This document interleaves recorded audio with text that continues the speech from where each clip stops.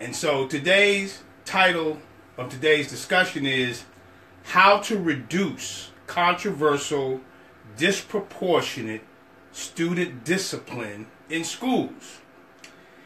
Disproportional student discipline has a correlation to the perception of physical attributes, which are highlighted by many media sources. The results are problematic for schools that desire to eliminate the perception of racism. Schools can eliminate disproportionate discipline by utilizing two of my latest inventions. One is the Recelerate formula. The other is the Recelerate continuum. Now, I was reading an article titled, "People Often See Black Men as larger and stronger than white men, even when they're not," says this study.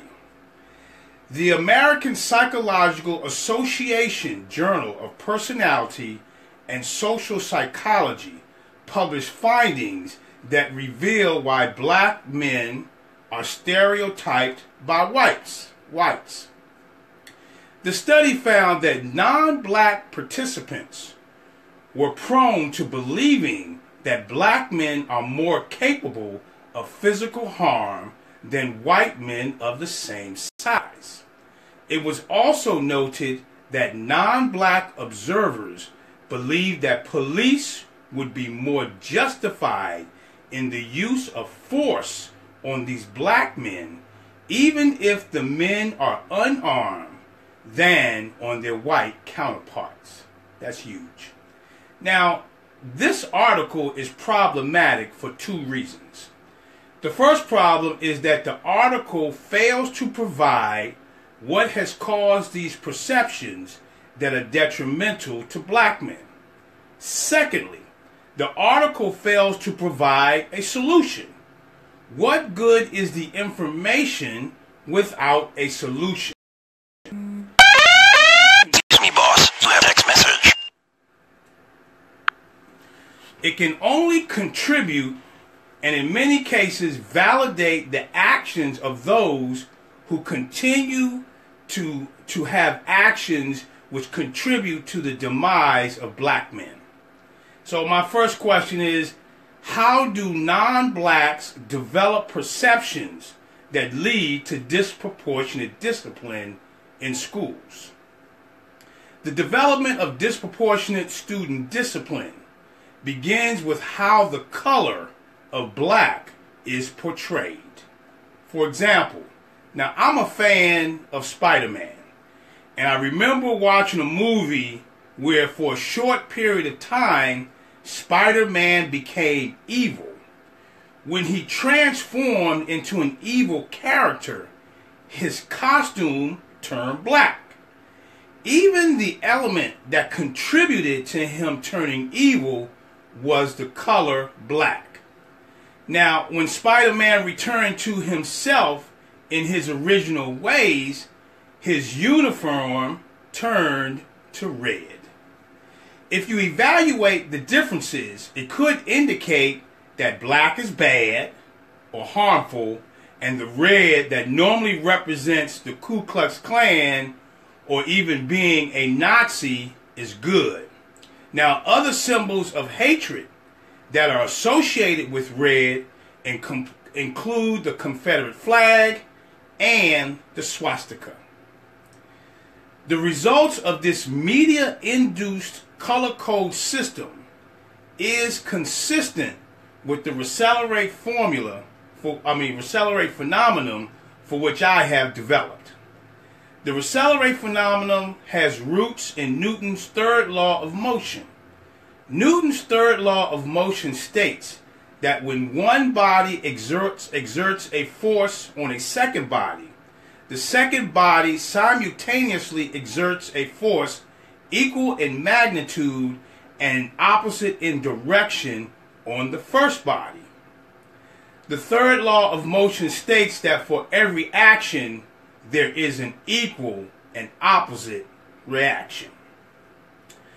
The Recelerate phenomenon follows the same principles as Newton's third law of motion in that whenever there is a perceived infringement by a black male against a white female, there is a negative overreaction portrayed in the media.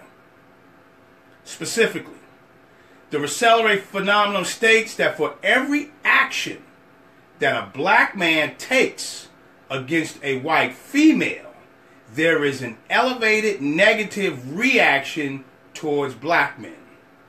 The Russell phenomenon is the cause of many racial tensions between blacks and whites, and it also sets up the pecking order according to racism. Now, there are two solutions for the Russell phenomenon, and they are the Russell formula and the Russell continuum, which helps educators engage in safe discussions about race and racism. Now, I developed both of these components, the Russell formula and the Russell continuum. The Russell formula is used to eliminate disproportionate discipline, which contributes to the perception of racism. The Russell formula is free, so any school can use it, and provides schools and teachers an opportunity to reflect on their practice before challenges associated with disproportional discipline surface. Now, the Russell continuum has 6 different categories for discussions, and those 6 categories are teacher discrimination, black and Hispanic student beliefs, school student racial disparity, discrimination in the classroom, teacher-student verbal behaviors, and teacher-student nonverbal behaviors.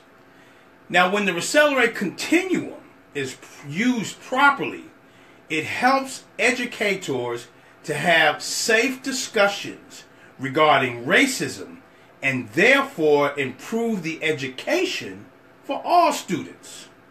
You see, schools can reduce controversial, disproportionate discipline, which contributes to our young men becoming incarcerated by using the Russell formula and the Russell continuum. This is Dr. Campbell. You can read about this video. You can look at other videos as well as additional information on my website at www.positiveracialrelationships.com. Of course, if you want to talk about it, you can call me on my direct line, 856-566-3267. Have a great day, and thank you very much.